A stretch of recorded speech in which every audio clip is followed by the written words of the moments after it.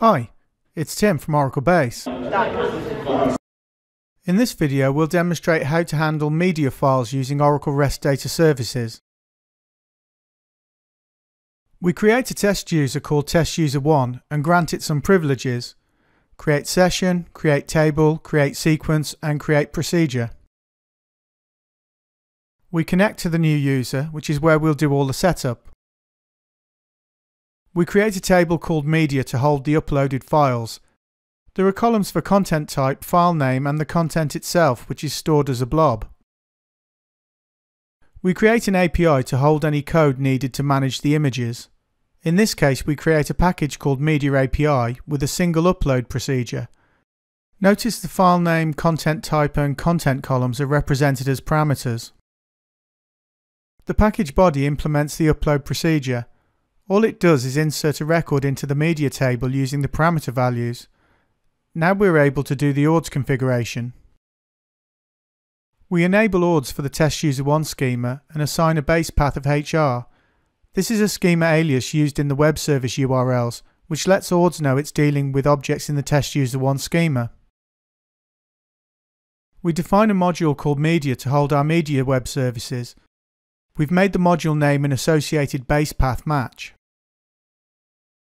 Now we have to define a template and handler for the upload procedure. This is a little more complicated than some of the other handlers I've demonstrated.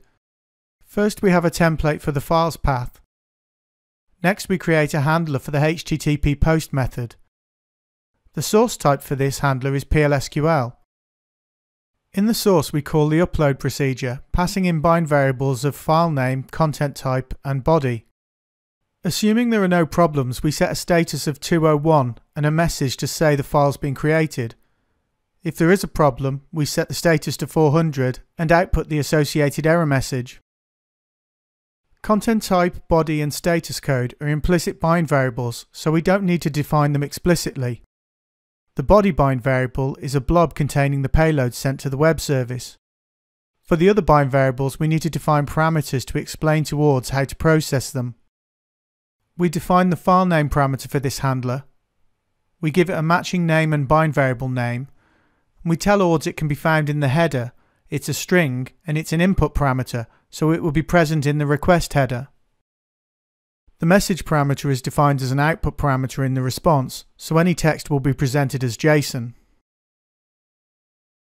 We also define a separate template and handler to download the files from the table. This time the template includes a file name parameter in the pattern. We define a get handler for this template. Notice the source type is source type media. If we provide a query containing the content type and contents, ORDS will do all the work for us to present it. Here we've returned the content type and content from the record with the specified file name. Now we can test the web services. From the command line we use curl to issue a HTTP post. We pass in an image file as a payload. In the header we set the content type of image PNG and the file name to ORDS media PNG. We post this call to the web service URL, which includes the schema alias of HR, the module base path of media and the template pattern of files. When we run this we see a 201 HTTP response and a message telling us the file is created.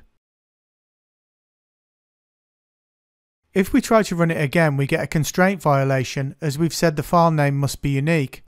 You could of course handle re-uploads or include a put handler to allow for updates.